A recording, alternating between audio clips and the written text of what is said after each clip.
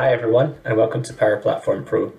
Today we'll be looking at many-to-many relationships and how you can use a join table that you create yourself instead of using the out-of-the-box many-to-many relationship option in Dataverse. I'll show you why I think this is a better option, and I'll show you how to create a combo box dropdown in the Canvas apps where you can utilize this many-to-many join table and patch to it. Let's take a look. Okay, I've got a simple example here. I've got two tables, an orders table, which is just some orders with an ID, and a category table, which is just some categories with a name and an owner. And what I'd like to do is create a many-to-many relationship between the orders and the category tables.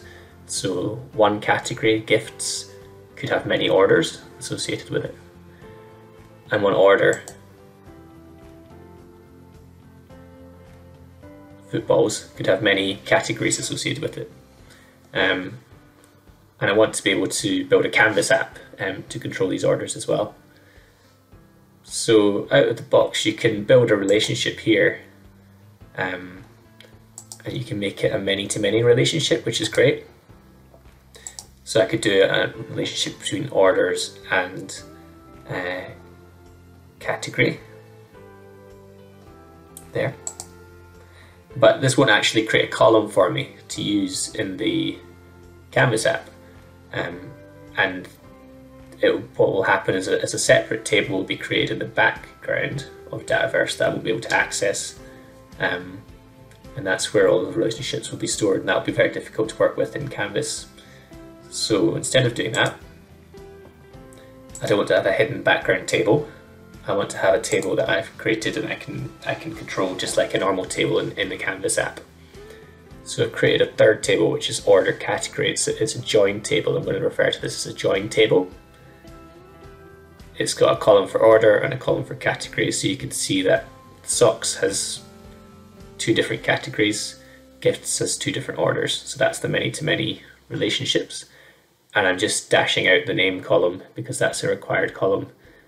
But I'm not using it, so I'm just going to put a dash in every time. So that's the background setup. Now in the app, it does get a little bit complicated. What I've done is I've set up a simple app, so I'll show you how it works first of all. It's basically just create an order. Let's call this one golf clubs. Choose a category and save it. And then you can come in and then you can edit the record here. So I'll show you how I did this with a drop-down box. But what that's essentially doing is it's creating records in here. So you'll see I've done the 3 records for golf clubs here: sports, gifts and household. Sports, gifts and household in the join table. Okay, so how did I set it up? Well, I started on the onStart code and I defined 3 collections here that you'll need to use later. So just defining them at the moment using clear collect. We've got call JT remove. JT is join table, so that refers to the order categories table, the join table. So we've got a JT remove, a JT patch collection, and we've got a third collection which is based on the categories, and that's looking up the categories table as the default values. Now in my home screen here, when I click on one of these items, I'm going to set this variable called var selected order to this item. So let's click on socks, and you'll see that it takes me to this screen, and it's put in some information here based on the var selected order not being blank, so it's the var selected order dot name, which was socks.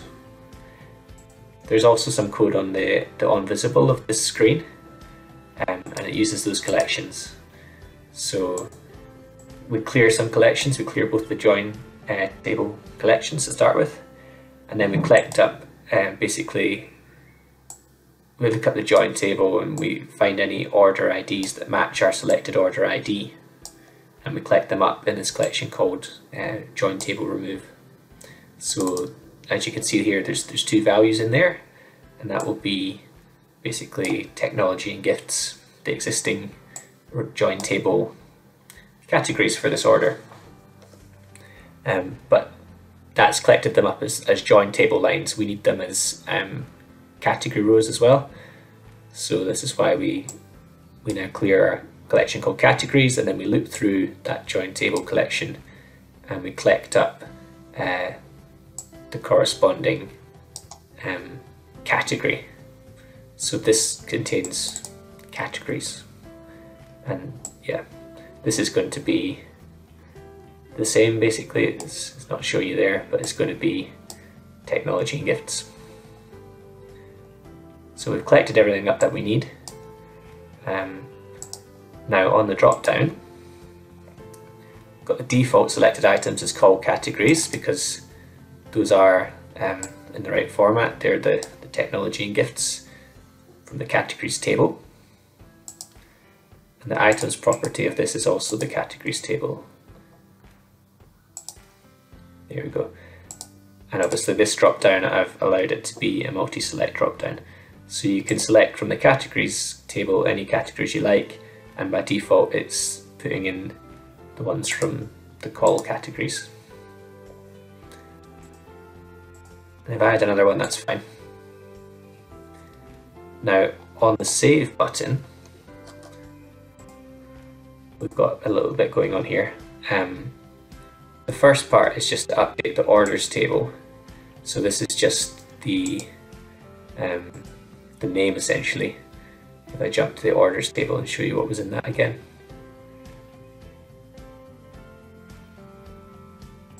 Go to the orders table. It's literally just an ID which is auto-generated and a name. So the first part of this is just to patch the name essentially, and it's looking up the selected order and checking if it's blank. If it is blank, then it's a brand new order, and then we can just set a variable of the selected order to be this new one that we're patching. So we're patching the orders table with the default values, and we're just putting the name in from this box. And that's pretty much it.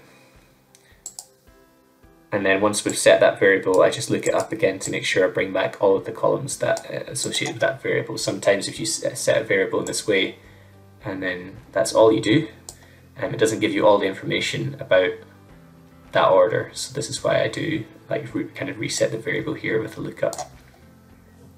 So all of this code is for a new order, and that's easy. That's just the name basically being patched. If it's an existing order, then I'm going to look up the order that I need to patch, and again just patch the name over the top. And this second part is just the GUID for the orders table, which we always need for it to work properly. So essentially this whole part here is just to patch in the name and then update var selected order to be the order with that name. This next part is to update the join table, and I'm using for all. So I'm going to loop through every selected item in the drop down box. So there's 3 here. And I'm going to call it selected categories. So each of those 3 loops is going to be called selected categories.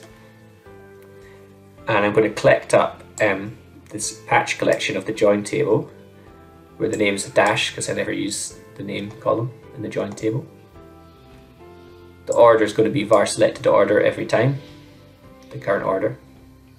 Could be the one I've just created or the one that I'm editing. And then the order category, it's going to be a lookup based on the selected categories. So the category technology, the category gifts, the category household, it's going to be looking up each of them in the categories table and then patching it in. So once I've collected it, it's just a case of patching that whole collection, and that will basically put in these 3 values. But if it's an existing order with these 3 values already in there, like this one is, we'll end up with 6 because it's already got technology, gifts and household in it, and then it's going to put them in again essentially. So that's why I have this last step, which is to remove the previous version of technology, gifts and households that were in the join table for this order, that I collected right at the start on the onVisible code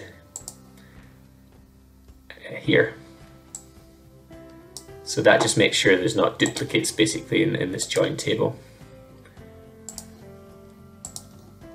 And then it's just a case of navigating back. So let's see how it works.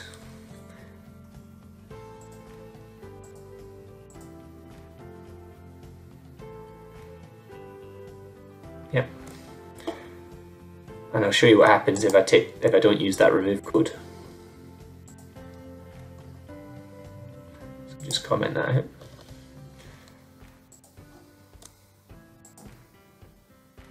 It puts it in twice, you see, and then every time I press the button, it puts it in a further time.